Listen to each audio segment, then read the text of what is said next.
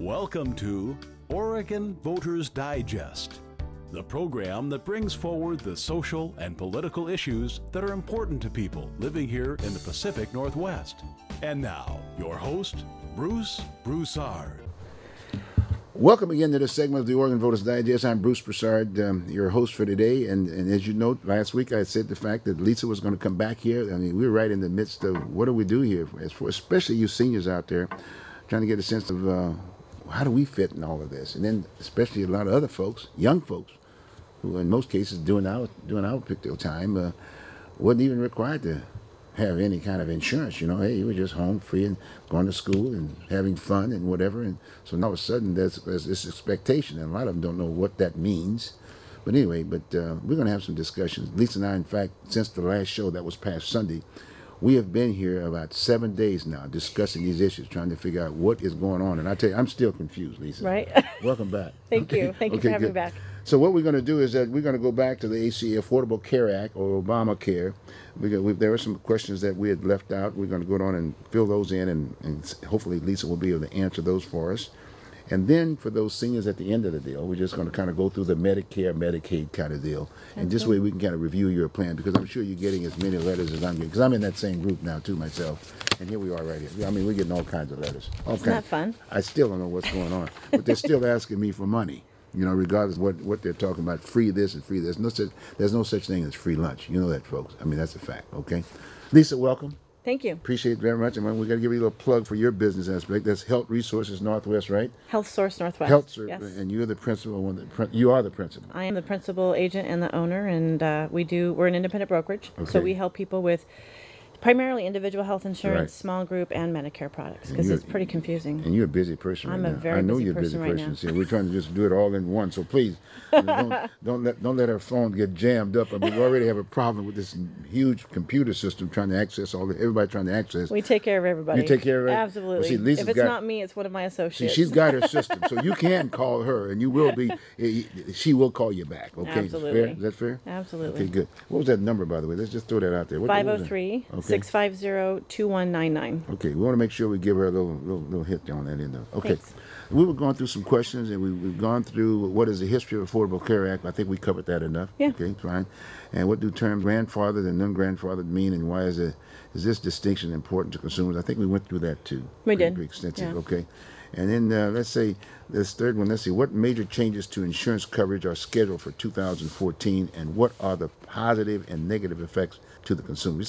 We did some of that. We did some. I wanted to kind of circle back and touch a little bit about that. Go on. So when we talk about the Affordable Care Act, first of all, back in 2010, when that law passed, there were some immediate changes to some of the plans, which is why we have grandfathered, non-grandfathered. But as we head into 2014, all of those non-grandfathered plans are going to need to go through some significant changes. There'll be additional mandates. They're going to be, required things that we've not seen before in the individual market, such as mental health, prescription. Those are going to be mandated coverages, and more importantly, an odd one called pediatric dental and pediatric vision. This will impact everybody's plan, whether you have children on your plan or not. Your plan will need to include coverage for pediatric dental services and vision. The other major shift is how much out of pocket. So whenever I'm working with a consumer, the big thing is, okay, here's our premium. That's what we're going to pay monthly. But in the catastrophic event, I want my clients to understand, what is that going to cost them? So that's talking about what are the out-of-pocket costs for seeing the doctor, for your prescriptions, but more importantly, what's that annual deductible? And what's that piece beyond it that people get a little fuzzy with? It's called coinsurance, or that percentage that you're going to pay beyond your deductible. What is that, and where does it cap out? Well, we've got plans right now that might have an out-of-pocket cap of $15,000. And as we head into 2014, all of our insurance plans will need to have a maximum out-of-pocket of $6,350. That is not just deductible and coinsurance. That's inclusive of your doctor office copays and your prescription copays. So that's really changing the marketplace. So I've heard some people, and I've even had some of my own clients, getting some pretty significant price increases because they might be in a plan right now that's a really high deductible or really high max out-of-pocket. Maybe it's $10,000, $12,000, $15,000, but now they're coming down to an out-of-pocket of $6,350. That's going to shift their current premium drastically. I've had some clients with a double or sometimes even a triple price increase as the carrier has to map them from what they had into a new compliant plan. We're also seeing the terminologies are different. So the Affordable Care Act set up metallic tiers. So all of our health plans will follow along a metallic tier design. That could either be a platinum, gold, silver, or bronze. You're going to do that before, but let's go through that. Yeah, And by the way, before we get into that point, again, for the benefit of the seniors and like myself and whatever, as you're going through these explanations and This whatever, is health insurance pre-65. Make sure you make the point Yeah. that it's going to impact seniors, or we're not talking about impacting seniors, right? Not yet. Okay, We'll good. talk about Medicare a little bit later, but So right. make sure you mention the fact, hey, when seniors come in, make sure you say, hey, here, listen closely. okay? Absolutely. All right, good.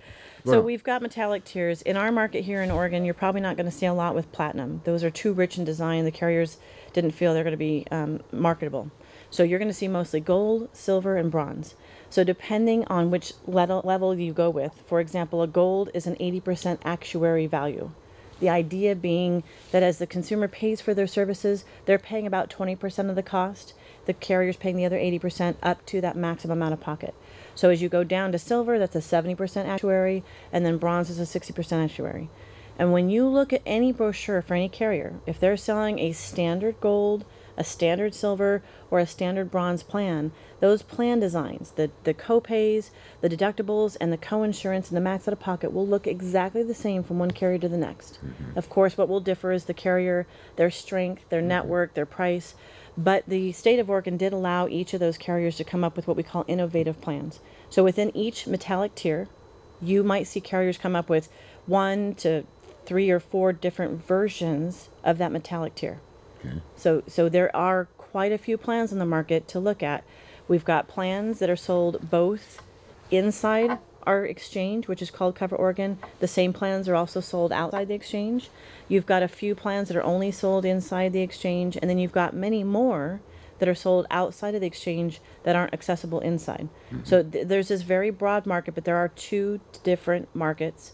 And you want to be clear, am I going to be going direct to the carrier, or do I think I might qualify for a tax credit and I want to go through the exchange? Because the only way to achieve that tax credit to assist you in paying your premiums is if you go through and enroll through the exchange.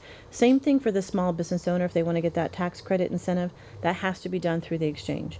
But if you look at the poverty level charts and whether or not you'll be eligible, if you're not going to be eligible for a tax credit, quite honestly, it's going to take you a lot less time, and you're going to have more choice if we go outside to the direct market. Okay. Yeah. Okay, good. All right. Okay, what about, what is the individual mandate, and what is the financial impact to the consumer, to the person that's going to be using it? So this one I like to really slow down and go over with people, because everybody's hearing the $95. It's really more than that. The reality is, as an individual, you're going to be required to have insurance, a qualified plan. So it has to meet the ACA requirements. And with that, if you do not choose to have that insurance, you will face a tax penalty at the end of 2014 when you file your taxes. For an individual, that is either $95 or 1% of their gross, whichever is greatest.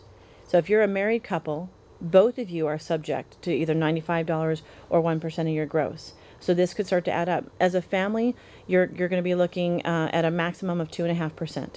So people need to understand that there is this penalty, and it could be pretty significant based upon your income. As we head into 2015, the penalty is actually either going to be $325 per person or up to 2% of your gross. And then as we go into 2016, right now, it's scheduled to either be $695 per person or 2.5% of your gross. So it'll start off smaller, but it's going to ratchet up. The only people that are not going to be penalized are Native American Indians, certain religious groups, if you're incarcerated, or if you would have normally qualified for a subsidy, but for some reason there's some situations going on that you're not eligible for the subsidy, then you wouldn't be penalized with that mandate. But everybody else, they're going to need to get that insurance or face that tax penalty. Okay, what is it? What is the state, the Oregon state-based exchange versus federal exchange, and what is the main benefit? We got 2, right? Right. So we've seen a lot going on with the media. They're only the states that decided to move forward creating and setting up their own state-based exchange. And they did that with federal grants that will fund them for the first year. So beyond that first year, those state-based exchange, ours in Oregon is called Cover Oregon, is going to have to support itself. So they got money to get themselves going. So that lump sum that they're talking just about for that right first now, that's year. just for the first year. Absolutely. That's not an ongoing thing. Right. Or reapplying for that money. No. So the states have to be able to support themselves with their exchange moving forward. Now, there's only about 17 states, I believe, that decided to go with a state-based exchange. Oregon, of course, it was one of the front runners, both in time and how much money we received. And then, our neighbors, Washington did one, California's done one. But for those states that didn't set up a state-based exchange, they're relying on the federal exchange. So healthcare.org or .gov. That is the one that's had some pretty significant problems where people weren't able to log on, they weren't able to enroll, and as the president made mention, they're doing a tech surge right now. So they're actually bringing in, I think I heard as many as 2 or 3 other companies to come in and see what's going on with the software, why isn't it working. The latest I heard is that they're hoping to have it up and running sometime in November, officially. Yeah.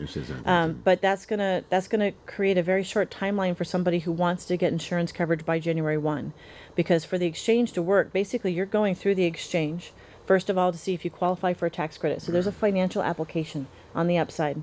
Once you get through that and they determine whether you're going to qualify for a tax credit, then you have to decide what plan. So only the plans that are choosing to sell in the federal exchange are going to be there for you to choose from. Well, the exchange has got to get that information, and they've got to transmit it over to the insurance carrier so that they can actually upload your information and enroll you, and then you've got to pay for your coverage so it can go active January 1.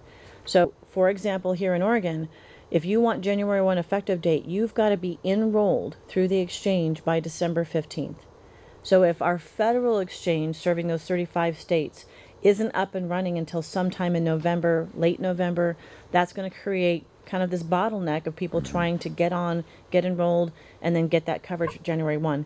They will have additional time to get into a system, so we will extend that into January, February, and even into March. So people can still be enrolling during those months. The cutoff will officially be, and the president just clarified this, the cutoff is going to be March 31st. You will need to be enrolled in a plan that's going to be effective April 1, and if not, you will be facing a tax penalty at the end of the year. But if there's a possibility that it doesn't come out, if you will, it's not working, if you will, I'm sure that you think that will be expanded even more then?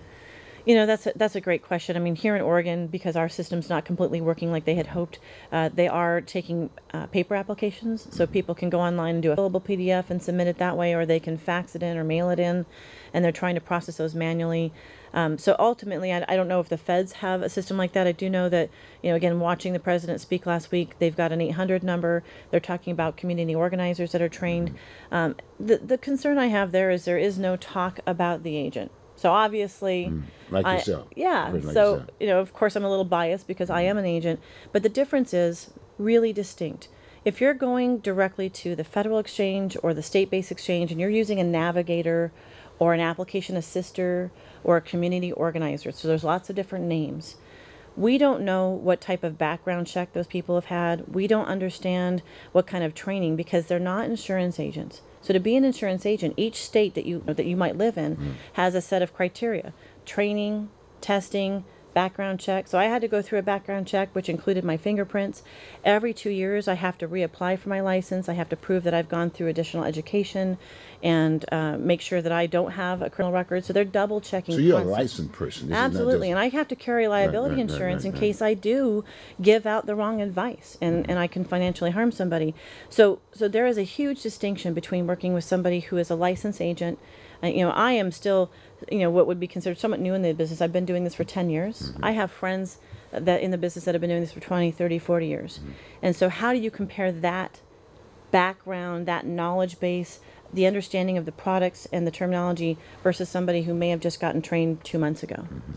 So how does one check on a person in regards to whether or not they're certified or not, and they've got the, if you will, this? They can ask. I mean, again, when you're calling in, our exchange here, Cover Oregon, is working with agents very actively. So when you go online, you can search for an agent by name. It's all alphabetical. You can call up and ask for them to give you a name of somebody. Not all agents decided to go through the training for Cover Oregon, but quite a few of them did. So I think there's roughly about 2,000, 2,500 agents just here in Oregon alone that had gone through the additional training to be able to assist people through Cover Oregon. So not only just help them understand the application process, but even more importantly, understand once we got through that, when now you have the choices of which insurance plan to buy, helping them understand that and being able to advise. Because when you're working with a navigator or an application assister or community organizer, they are not allowed by law to advise you on insurance products. And in fact, Cover Oregon told us if they find that out that that's happening, they will terminate those customer service reps or those navigators from the program because they do not have the license to advise on products. So that's the difference. And a lot of times people think, well, I'm going to have to pay something. Even people that call me think, how much is it going to cost for me to work with you? When you're working with an independent agent like myself, there is no cost to the consumer. Our pay is through a commission that's built into the premium. And it doesn't matter if you go through the carrier directly, you go through Cover Oregon, you go through an agent, the premium that you're paying is already been filed. It's been approved by the state. It cannot be manipulated. So there's no upcharge to your premium because you're working with an agent. There's no discount that anybody can get you. So it's already built in. So I tell my clients all the time, whether you're going to choose to work with me or work with any other broker, I highly advise it because at least that way you're working with somebody who can really be your advocate. That's the whole rule, is that we're here to help you with the process on the front end, understanding, looking at the products, getting you enrolled, and then continue to be there as a customer service support. There is no cost. Just find the right person. Do they blast a number like a 1-800 number or something that a person can call? Well, again, if they go to Cover Oregon, there's a listing there of agents, so they could search alphabetically. I believe that they can search by zip code. They could call a Cover Oregon and say who in my area is listed as an agent. That's one way. Certainly going through Yelp or Yellow Book, there's all kinds of ways to find. They can call you, right? They can call me. You'll give them. There you go. Okay. What income levels will qualify for assistance in 2014, and what does that look like? Great.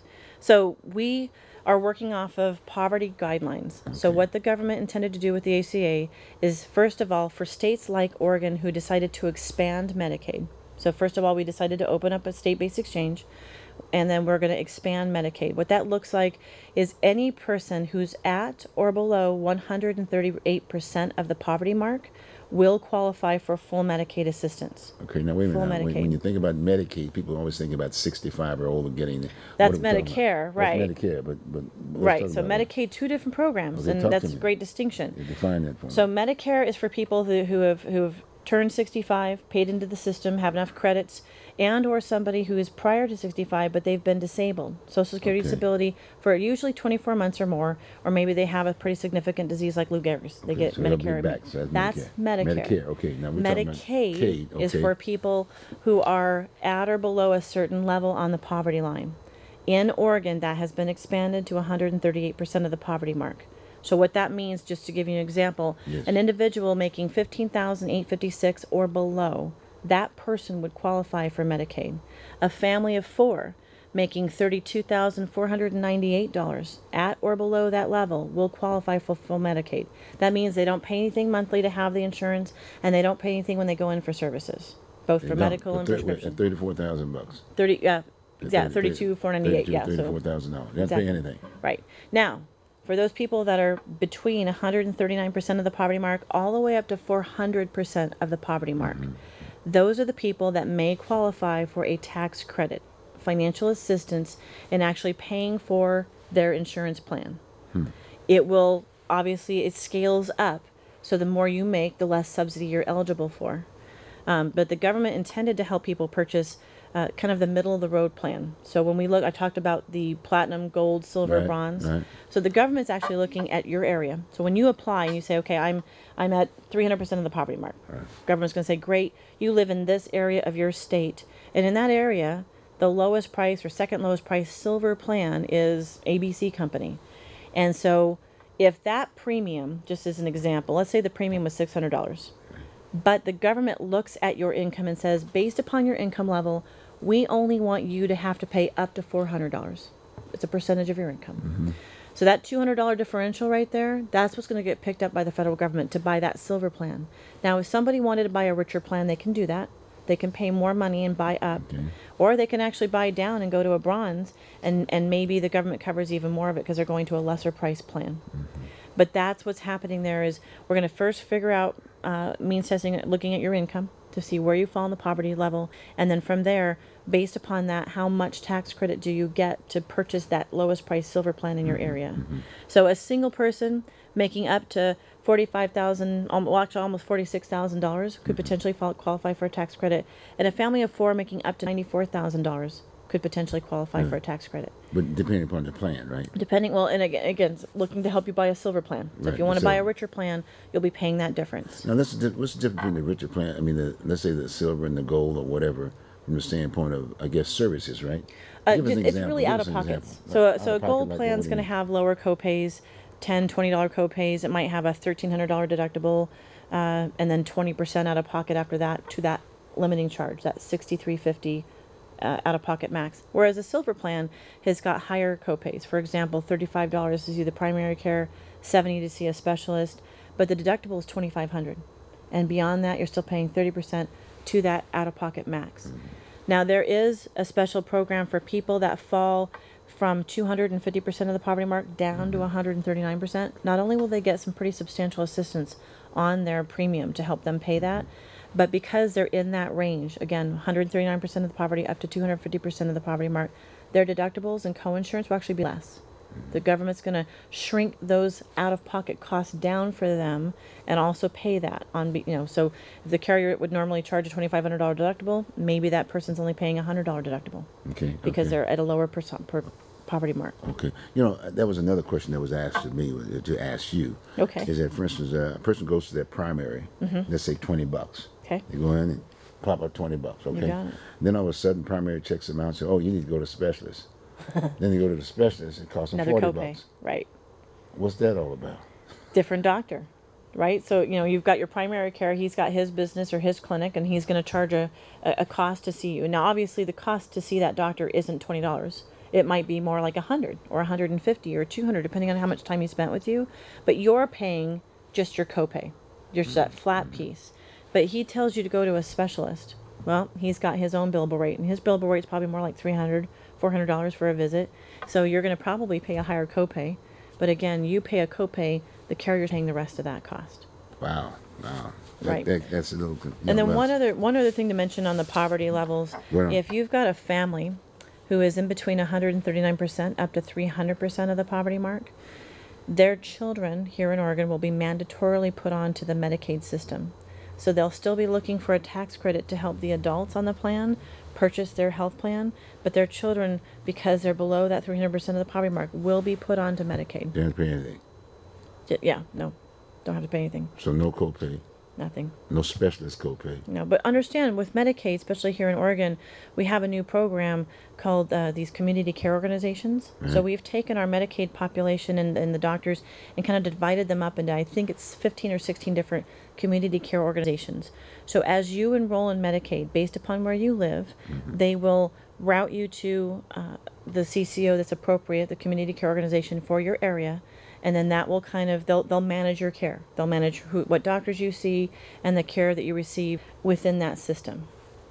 Okay. As you're talking about the Medicare and Medicaid and the various plans, if you will, when one gives you, if you're given the definition of the three different categories, maybe 1, 2, and 3, my expectation is that number 1 is the best doctor. Number 2 is kind of like the middle doctor, and number 3 is an average doctor. No. Are they all the basic? Now, when I'm talking about gold, silver, and bronze plans or versions of Right, those metallic tiers, that's how much you're paying in premium and how much you're paying in out-of-pocket cost to see the doctor, go to the hospital. Those are what we're talking about. Your doctors are really going to be dictated based upon the plan that you bought, so the carrier. Might be so, the same doctor across the board. Exactly. But a lot of So times if people you- get if you confused, bought- thinking, well, Absolutely, it makes a these lot of folks are getting a sense. better deal. You know what I'm No, you're just paying. You're going to pay more in monthly premium to have that higher tiered plan, that gold plan. But when you go in for services, your copays, your deductibles will be smaller. Okay. So you have less out of pocket when you need the services, but you're paying more monthly for that. The flip side, of course, which a lot of my clients do, let's pay the least amount monthly. So they might go to the silver or even the bronze. They're going to pay the least amount monthly. They know when they need services, they're going to have to pay more. But usually those are the people that are pretty healthy. They rarely go to the doctor, so they really don't want to pay more premium than they need to. Your doctors are actually more dictated really by the carrier that you're going with. So we've got lots of choices in this marketplace. Oregon's got probably the most competitive marketplace nationwide. So it's really going to dictate the network size of your carrier. So, you know, MODA has MODA Health. It used to be ODS companies. They've got all the hospitals under contract. They've got probably the largest provider list. Comparable to them would be Pacific Source. You've got a new co-op called the Oregon Health Co-op. They've got a pretty nice, sizable network of hospitals, and they're growing their doctor list. If you go with Providence, great company, but their network is the Providence hospitals and the Providence doctors. Kaiser, something. Kaiser is a locked system. That's an HMO, meaning that you only can be inside the Kaiser system. You can't go outside unless they give you a pass because it's a closed system. Does it cost you more? To have Kaiser or to go outside? To the outside. I mean, in terms of again, most of the time on a Kaiser plan or any HMO, Health Maintenance Organization plan, that's a locked system. It's a closed system. So you need to go to the doctors and the hospitals that are in that system. Unless they don't have the services available, they will send you outside of the circle. So that's an HMO. That's a locked system. You've got PPOs, Preferred Provider Organizations. That is where most of our carriers are at, where you've got a list of doctors and hospitals that are in network, and you want to try to stay in network. That's going to help keep your prices down. Or you can choose to go out of network. Most of the time, you don't need a referral to leave the network. However, you're out of network. So two things will apply. First and foremost, you will have higher out-of-pocket costs. Maybe it's a higher copay, a higher deductible, but in addition, you've got usual and customary charges. What I mean by that is, let's say a doctor normally bills $300. But he agreed, working with a particular insurance company, to drop his rate to $200. Well, if you go to a doctor who's not part of the network and he's charging $300, and that carrier would normally have only paid $200 for an in-network doctor, that $100 differential, that's going to be the balance bill, and you're responsible because you went out of network. So I really encourage my clients, we check their doctors, we check the hospitals that they would most likely want to go to. I really encourage people to understand the network size of the insurance carrier you're buying, and whether your people that you would like to see are inside or outside, because it will make a financial difference for you when you need services. But what if they forget or they don't know and they get caught in there? We try to remind them. You know, when I'm working with somebody, if we have the opportunity as we're going through things, I'll double check their doctors to make sure what network are they in. I'll ask them what's the closest hospital if you were going to be routed someplace in an emergency. I usually encourage my clients, once they settle on buy a plan, look up in that network and see who the closest urgent care facility is, because the reality is we want to keep as many people from going to ER that's not necessary as possible.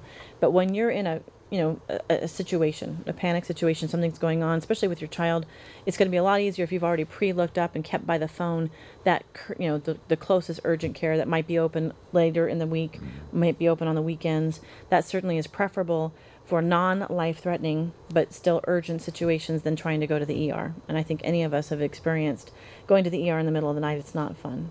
Now, if my finances change, from the standpoint I get into a lower bracket or maybe a different plan, can I change? Yes, absolutely. In fact, Cover Oregon is even talking to people on their website and the customer service reps regarding as you qualify for that tax credit. So you might qualify, and maybe during the year your income changes. Maybe it's going to go up or it's going to go down. They're encouraging you to come back and tell them what your new income is, because if your income went up and you're still getting that tax credit based upon the lower income, you're going to owe that money back at the end of the year. In your taxes. Is there any penalties at all? Not a penalty, but you'll owe the money back because the government gave you assistance thinking that you were at a lower income. During the year your income came up, you're going to probably want to let them know, or you're going to owe that money back. Conversely, though, if you're cruising along and everything's great, but your income drops, maybe you're laid off or something shifts, you're going to want to let Cover Oregon know, because you may qualify at that point for some assistance to help you pay your insurance premiums. So it's going to work a little different than the IRS. If the IRS owes me money, they don't call me. If I owe them, they just take the money. Right. And tell me Cover Oregon's going to why. encourage you to come. You understand what I'm saying? Are we going to have a better plan? A better plan? Yes. Not the IRS plan. I'm talking about our plan. Our plan, our health plans, there are improvements. There's improvements to the plan. There's going to be improvements to people getting access. Maybe they couldn't qualify before, and now they can. Maybe they couldn't afford it before, and now they can. It looks like we might need to go to a break, but maybe we should. There's some improvements. Yeah, I know. We'll talk a little bit about that so we can come back and get into the answer. There you go. We'll come back and I'll answer that. Okay, good. We'll take a short break and we'll be right back, folks. Hope you're getting it.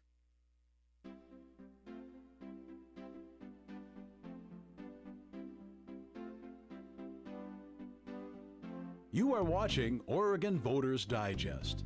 This program can be seen again on these channels on these dates and times. Tell a friend.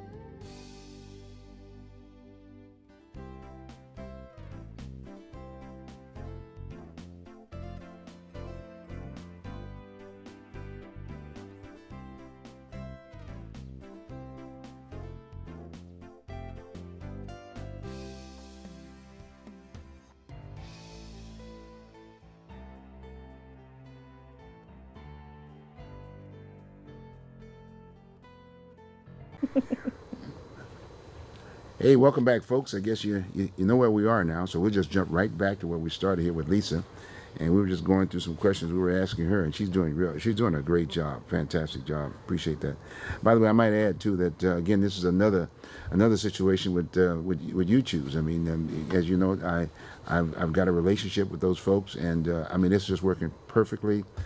We've got an issue here at Oregon Voters Digest. We call up the YouChoose folks. They find the best person to represent that particular issue, and here we have him. And here's Lisa.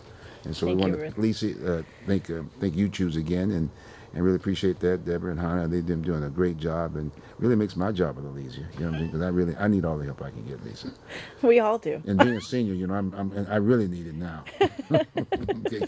But anyway, on a side note. But anyway, like I said, hopefully you're up with us, and as you know, you tell your friends that if they've forgotten anything they want to see. Over the last 2 weeks, we have been doing this show, and you know the repeat, and if you missed those repeats here on the local channel, Portland Cable Medium aspect of it, you can go to the YouTube. You go to YouTube, and there it is. It's sitting up there, and you can do it over and over. You can email it. I mean, you just do all kinds of good stuff. So there it is. Before you call your agent, otherwise, if you call Lisa, no problem. But if you don't know the agent, you don't understand the process, I would suggest very strongly that you call Lisa, and do it that way. And or if not, then look at the show and kind of get a little bit more background of me. So when you start getting this kind of stuff, you know what you're talking about. Because in all due respect, professional folks put this piece together. Mm-hmm. And a lot of times we're just not at an age factor that we can really absorb this stuff. It's a lot. It's a lot of material aspect of it. And then the other thing is that making sure you've got the state-based exchange, the Oregon State-based exchange. Call them, because in many cases you're lost and whatever. So okay, so let's get back to some of those questions. Okay. I think last time we were talking about, we were at this other part. We were talking about that. If it was going to help, we're going to have better. Yeah. Yeah. It was going to help. Well, there are going to be some winners and losers. Yes. Because the reality is, if you've been uninsurable, mm-hmm. you now will be able to pass. There's no underwriting at all. Okay. No pre-existing exclusions. Okay. So that's huge for those people that have been struggling to get insurance. In addition, there is financial assistance for those people that need it. I personally, and this is just my opinion, think that we probably went a little too high as a government, saying that we're going to go up to 400% of the poverty mark. I probably would have said, hey, let's do up to 250 or 300% of the poverty mark, because the price tag is going to be pretty, substantial. Oh yeah, big time. And their estimates originally versus what their estimates are now, heading into 2014, have significantly changed. So there is a concern, as any of us taxpayers should have, on where that money is going to come from. But again, there's going to be some winners and losers. A loser might be somebody who was doing just fine with a very comprehensive plan and liked it, but it was a really high deductible, high out-of-pocket, but they were happy with that. They might have the finances to weather that deductible. They're healthy. They wanted to keep their premiums down. Those people are seeing significant price increases, especially if they can't afford, they don't qualify for a tax credit. So now their premiums are up. And in some cases, I've got people that went from a $5,000 out-of-pocket maximum to a $6,350 out-of-pocket maximum and a higher premium, and they're looking at me and they're saying, "Lisa, how is this possible?" So I've got more out of pocket, my deductible's higher, and I'm paying higher premiums. So I've had to have some pretty difficult conversations. In addition, for the younger group, because of how the ACA decided to modify the rating band, They want to make sure that there's a smaller band between what the youngest person's paying versus what the oldest person's paying. You are seeing some higher price increases in those young age brackets, the 20 and 30-year-olds. And quite honestly, those are the people that we need to get engaged. If we don't get the young invincibles into the system, the idea of having everybody covered, which theoretically will drive down prices, right? Isn't going to work if we don't get those young invincibles in there. So that's still what we're waiting to see happen. Now, the 26-year-olds, those are the folks that live within the home, right? With parents up to 26, yeah. So policy, one of the ACA changes is a child living at home. Not even necessarily living at home. Okay. Yeah. Okay. But if they're up to age 26, they can stay and remain on their parents' policy. But at age 26, they will be kicked off, and they're going to need to get their own insurance. Now, this deductible you're talking about, let's say, for instance, if I said, okay, fine, if I can go up to, say, $10,000 deductible. Doesn't exist anymore. Doesn't exist. What does exist? What's the minimum and what's the high? The minimum deductible, again, is going to be, on the open market, you're seeing $500, $750. But if you are qualified for a tax credit and you're in that lower poverty bracket, they're going to drive your deductible even lower, maybe even as low as $100. However, the highest deductible out there, so if somebody wants to save premium and they want to go with the highest out of pocket, that is a flat $6,350 deductible. That's going to be the lowest premium you're going to be able to find. So that's going to be a struggle again for some people that had much higher out of pockets because they were keeping their premium low and they could handle that. Okay, so that's an example. Okay, we're into this piece about, well, gee whiz, should I get this stuff? I'm healthy, et cetera, et cetera, et cetera, and I just don't want to pay this stuff. What happens to that person? That is, I'm glad we're talking about that, because you're going to have plenty of people that think, you know what, $95, 1%, I don't care. I'll worry about it then. And because it's guaranteed issue with no pre-existing conditions, I can just go buy it anytime I want. That is actually not the case. So your window to buy insurance right now, open on October 1st, it will officially close March 31st. And so if you did not buy your individual health plan during that time period, you'll be locked out until the following year. Okay. So that's how the market will work. I know for a fact here in Oregon, I believe nationwide, they can't, the insurance carrier can't just have you wait till you get a diagnosis and then go buy the insurance. So to try to make sure people buy at the appropriate time, there's a window, it's called an open enrollment.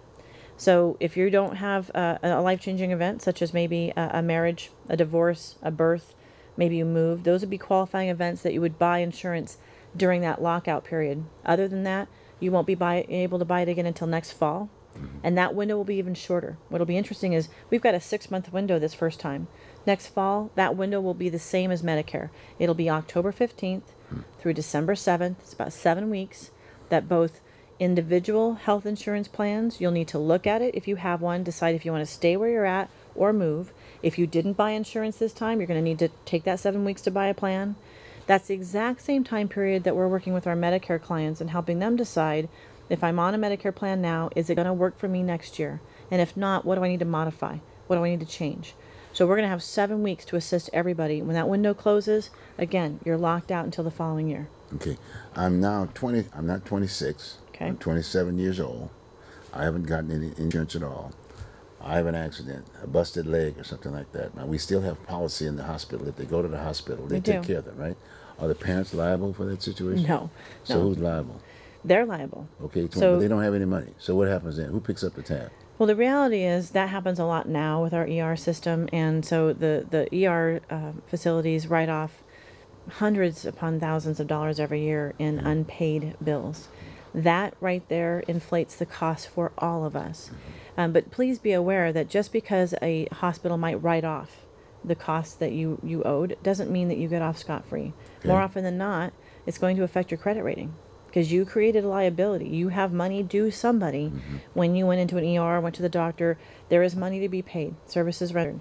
So depending on the hospital and the situation, if you're low income, I believe they do have some programs to help people waive that off and not have a negative impact.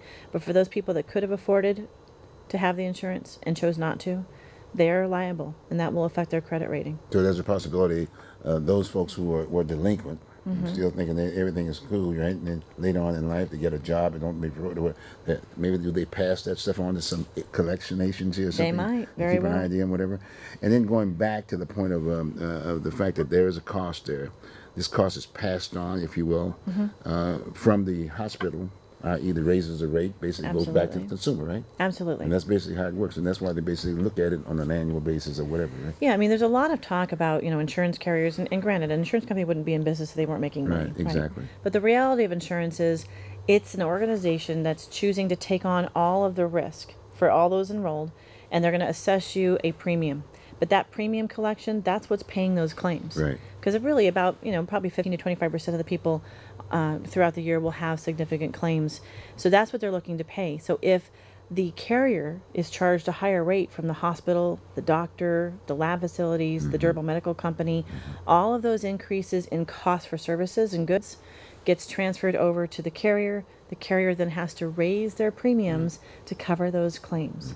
It's an absolute correlation. It's teeter-totter. So one goes up, the other, that's what's going to happen. Right. Okay, Yeah. good.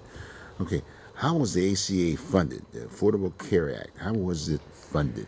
Was there such a? Yeah, so that? it was pretty interesting. Right after the law was passed, there was lots of talk and speculation what's in the law because it was put together so quickly. I did see a video. It was pretty interesting. Pelosi was speaking to a room full of people, and in that video, Speaker of the House, right? Speaker of the House at the time, did actually say, because I hadn't even known, where was this money going to come Right, from? where's it coming from, yeah. And as she explained it to that group, half of the Affordable Care Act, or the estimated cost for these subsidies and tax credits, was going to be funded from reductions to doctor reimbursements that are on Medicare, reductions to Medicare Advantage companies, because Medicare Advantage companies are actually paid by the federal government to manage their Medicare beneficiaries that they have, and also a very aggressive approach to fixing the fraud in Medicare nationwide. Which is huge. And that program's been around for over 40 years. It's probably the largest incidence of fraud that we have in our nation. So absolutely we need to fix that. But whether you're going to pay for a new system with the idea that you're going to fix fraud, which is money that you shouldn't have spent in the first place, I'm a little concerned there. The other half, though, came from the idea of the individual mandate, the employer mandate, and more importantly, additional fees and taxes levied on the insurance carriers, durable medical companies. So our insurance carriers have two specific fees. One's $5 a month starting off, and one's $1 a month going to $2 a month. Some of those are scheduled to sunset after 3 to 5 years, but then there's an additional tax, an insurer tax of 2.3%. And that's being levied on all of our individual and group insurers, along with even our Medicare Advantage plan companies. So as any business takes on additional cost, and anybody out there who's worked in business or has their own business knows, as your cost to doing business goes up, you pass that through to the consumer. So I do want to have everybody understand, if an insurance carrier is being told they've got to cover more items, they've got to pay higher taxes, they've got to cover services, again, like pediatric dental that they've never done before necessarily in a health plan, those costs might seem great, and we're giving people more access. We're giving preventative care at a zero cost. It isn't zero. The carrier has to inflate their premium to help pay for all those claims. So we are all collectively paying for that. And again, if we don't do a good job of getting the young and healthy into that pool, then it's going to be lopsided, and the prices will go up even more significantly. Will you maybe give us an example of fraud? Oh, there's tons of examples of fraud. So a consumer could be committing fraud if they go to multiple doctors to get multiple prescriptions, and then they turn around and sell those medications. Okay. A pharmacy could be committing fraud if your doctor wrote out a prescription for brand name, and without you knowing it, the pharmacy filled the generic, but then billed the insurance carrier the brand name drug, or gave you fewer pills. A doctor could be committing fraud by ordering durable medical equipment that he's not even going to use on you, or ordering additional tests that are not necessary. There are hundreds of incidents of fraud that happen within Medicare, unfortunately. Maybe you might not answer this question, but there's 11 million illegal immigrants, it has been said, here in this country. Yes. And many of them are using those services. Correct. And naturally, got to pass on these fees, right? It's Correct. raising up these rates aspect of it. Now, what impact the ACA is going to have on that? Are we going to possibly look at the I don't think that the ACA really addresses that at all. In fact, to qualify for the tax credit, you have to either be a U.S. citizen or a legal resident. So these subsidies, obviously, are not accessible to illegal immigrants. So you're going to still have a group of people, potentially, who are coming in and using services, but not necessarily paying for them. Right. And that drives up everybody's price. So maybe ICE is going to play a big role in this piece, right? We don't know. That would be another subject. Yeah, when I'll you talk about. you actually when you go through the exchange, whether it be state or federal, the idea of Right. going through the People are gonna exchange, be registered, right? you're going to give them all your Yeah, financial, yeah, you're going to give them information about you, everybody in your family. You're going to give them all your estimated income for the following year, and then they're going to, if when the system's working, it's going to ping the IRS to see what your tax return was the Right, year before. right. Are you close in your income estimation?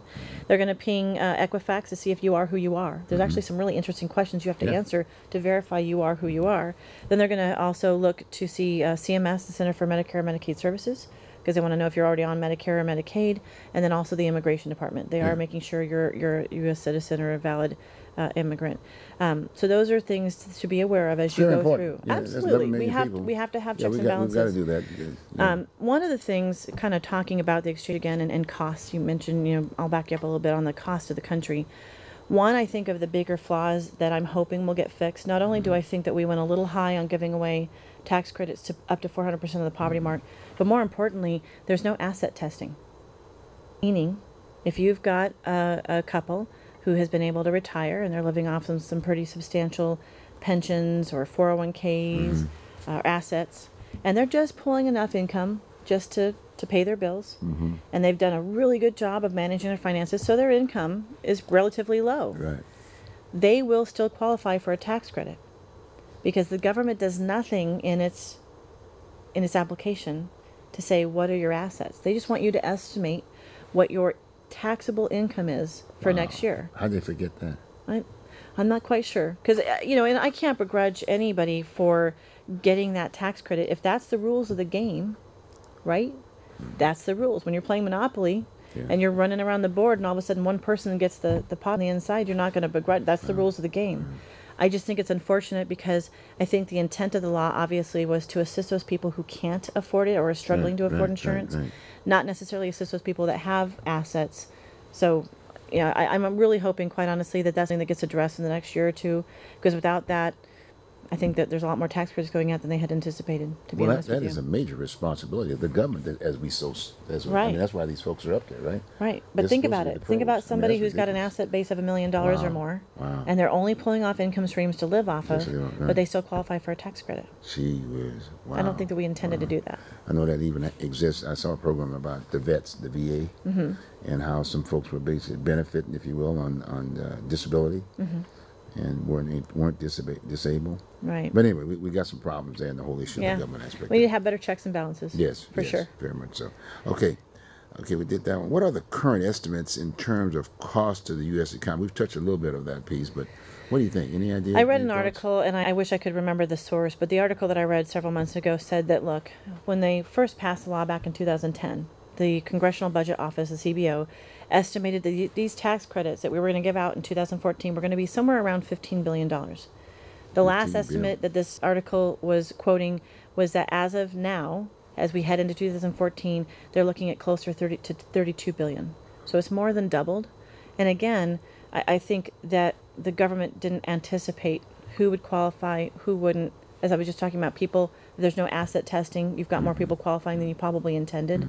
So I think it's going to be pretty significant. I also am concerned about the toll on the economy as itself. I mean, when you've got an employer mandate that says to every employer who's got 50 or more employees, you must now offer health insurance if they're working 30 hours or more. We've seen several examples of employers reducing their work week to below 30. We're going to see increased costs in goods and services to be able to pay for those. There's the employer mandate in itself. There's taxes. I mean, this is going to be huge, and how it will play out. Again, there's going to be winners and losers, but we need to think about that. There's always unintended consequences. I'm not a politician, but I would hope that we could get to a point in the future where, as we're looking at passing laws, that we maybe bring it down and get more finite. We don't create laws where we throw everything in the kitchen sink in at the last minute and then figure it out later. But that's probably the old accountant in me speaking, because I did spend quite a few years doing accounting work. So Well, that might be something that I'll get you choose to check in on. there we go. Bring me a politician that knows what they're talking about and what's going Exactly. on. A straight one. Absolutely. Okay, what were we trying to fix, and will we get there? I think we talked a little bit about that, but I thought We did. Well, let's recap that a little bit. This way, you can just kind of recap a little bit more Yeah, of everything. the law is pretty clear. They wanted to grant everybody access to affordable health care. Now, health care, health insurance are two different animals. Right. So we all have access to health care. It's whether or not you can afford to pay for the bill. So obviously most people go out and get insurance. That's how you're going to afford those potentially catastrophic events happening.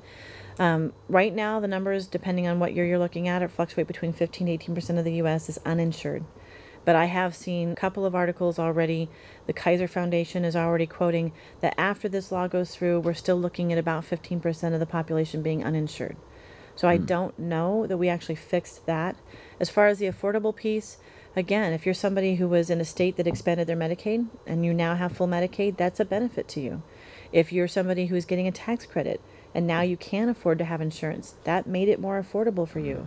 But there's a whole group of people that aren't going to qualify for either one of those programs, and now they're paying more for their insurance premiums. And they may be reluctant. And with insurance carriers and durable medical companies, with these additional taxes, they're seeing that increased cost too. So it's going to play out. I mean, I don't know that we're going to fix the system. word actuary, I mean, it comes with this whole business that you're in to a certain degree.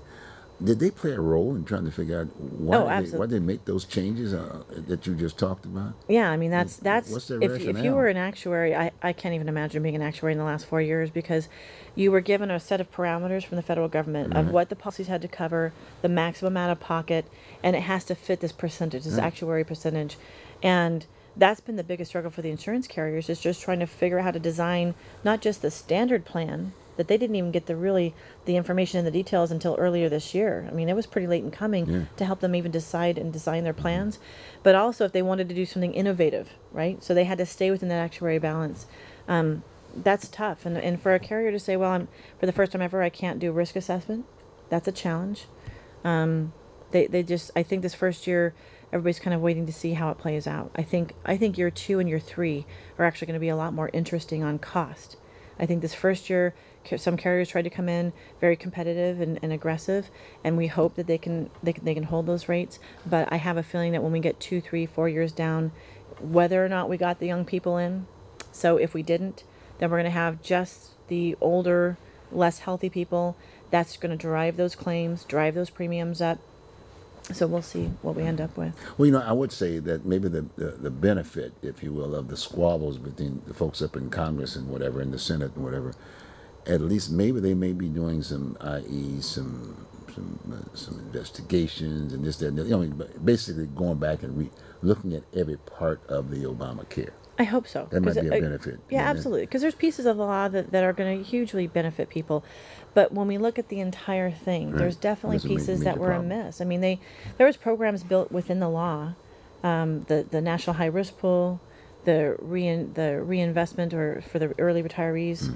Those plans didn't even make it to 2014. We had the Class Act, which was going to be basically a national long-term care program. It couldn't even get off the ground because the numbers didn't work. So I think my biggest complaint about the law is that I don't know who was running the numbers. I just don't see, and we probably tackled just too much at one point. We needed to break it down. And the reality is, when we get down and talk about this, when we talk about healthcare costs and our rising healthcare costs, there's a lot of factors, and we touched on this last week. It comes down to, number one, to the consumer and their accountability. We've got to, as a nation, think differently, move differently, eat differently. But in addition, you've got other government programs that are feeding into that high cost Medicare and Medicaid. They pay doctors at a lower rate than a standard rate, and that has to be made up someplace. The doctor's not going to walk away from that lost money. An overuse of medications, not having any tort reform. We touched on all this last week. So there's a lot of things that we probably should have really worked on in that law, but we didn't. So I'm hoping now we can fix the things that aren't working, and maybe we can start to tackle some of those pieces that would actually better serve in bringing down the cost of health care. That's the key piece. Okay. Look, we got about 3 minutes, and naturally the seniors are just waiting for you I know. to say something Like, to them stop about talking about health where care. do they fit in all of this? Are they part of this process? What impact will it have Absolutely. on that present system? Would you just share Okay. some thoughts? So Medicare, there isn't any significant changes in the ACA to Medicare except for one, and that's closing the coverage gap for prescriptions. Medicare Part D, the prescription program, they are going to close that gap, which has been a hardship for people that fell into the donut hole or the coverage gap. It will take them 10 years, so officially by 2020 we'll see that gap close. as far as all the literature that they get, first of all, a senior citizen on Medicare is not going to go through the exchange. That's for health insurance. That's pre-65. So if you're on Medicare, you're probably either on original Medicare A and B only, or maybe you've bought into a Medicare Advantage plan that probably has your medical and prescription combined, or maybe you went with a Medigap plan, and that allows you to go to doctors with very little out-of-pocket cost, but then you had to go buy a drug plan. What I would tell any senior citizen out there right now is we are in that annual enrollment period. It opened up on October 15th. It will officially close on December 7th. During that period, you are getting a ton of information in the mail. Hopefully you're not getting cold calls. It's not supposed to be allowed, but that could be happening. All that stuff. Okay. Yeah. So during that time period, I would advise any of our Medicare beneficiaries, look at what you have. Just verify, is this plan still going to work for me? Both in the monthly premium, the out-of-pocket cost to see the doctor, is my doctor still on the plan if you're on a Medicare Advantage, and my medications. One of the busiest things that I do during this time of year is both my staff and I will work with our clients to figure out what's your medication list right now. Did it change? And how does that impact your current coverage? If we plug that in, are one of your medications not going to be covered next year? Is the cost going to double on you? And if that's the case, is there a better program? Can we find a better program? So that's what needs to happen right now for our Medicare beneficiaries. They just need to understand this is their window. Look at what you've got. All your carriers sent you everything that you need. If you need help, ask for friends, family. You can certainly call volunteers. You can call your agent. Sure. If you're not working with an agent, try to find an agent. Call Lisa. Lisa, this has been great. Trust Thank me, you. this has been, it's really been great. I'm sure that the viewing audience really appreciate the facts that you've given them. Now they have some sense of what's going on in Congress, but more so their own personal issues of this whole piece, their purse, as well as their own health. It's going to impact all of us. Thank you very much, Lisa. We really appreciate that. Again, this is Lisa Littenmeyer from Health Sources Northwest. Okay, and the phone number again, Lisa? 503-650-2199. Thanks very much. Thank you. We appreciate that. Good to be here. Thanks. Sure enough. Again, this is Bruce Broussard, Oregon Voters Digest. Thanks for joining us. We'll see you next week. I guess we had a couple more minutes, but again, hey, how about you choose? I got them in there too, right? You choose, thank you.